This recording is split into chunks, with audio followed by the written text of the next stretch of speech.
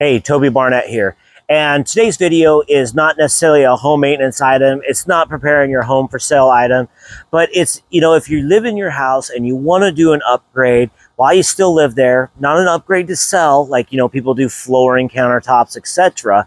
But when you live there, I highly recommend getting yourself a whole house AC unit or a whole house heat pump or some mini splits.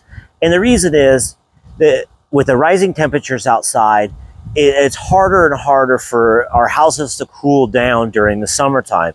And that, makes it tough for people to sleep. I know I get grouchy if it's way too hot and I can't fall asleep. I'm just irritated. So, our previous house, we put a heat pump in, and right when we moved into this one, I put a heat pump in it as well. And being it's 92 degrees outside right now here in the shade, the interior of the house is a nice cool 74, and we get the benefits of just being able to reprieve when we go in.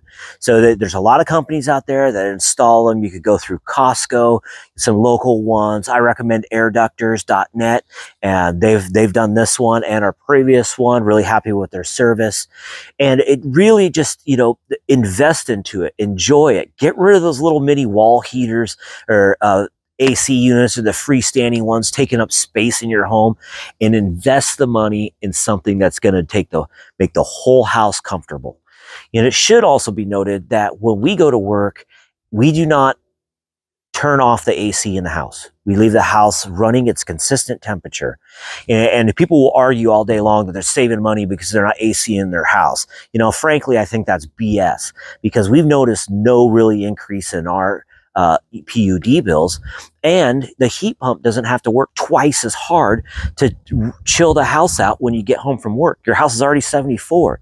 It works less by keeping it on all the time, and you're not burning it up because you want to try to save like $3, and when it's 92 degrees outside and you come home, your house is 98 and you want to chill it down to 68. Man, that's 30-degree swing.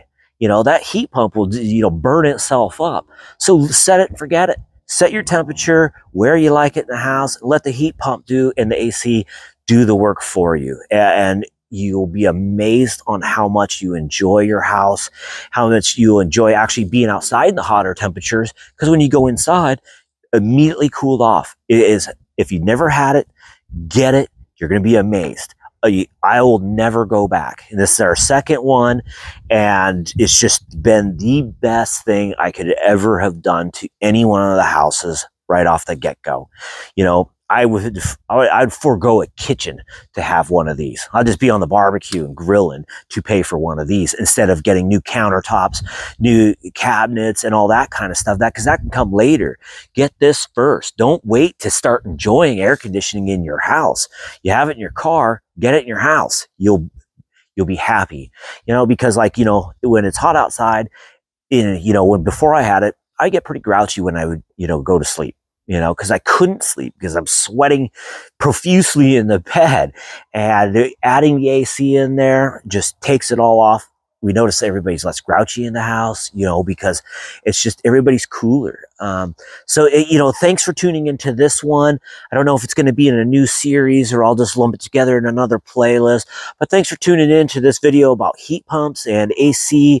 And again, I highly recommend getting it. So thanks for tuning into this video, and we'll see you on the next one.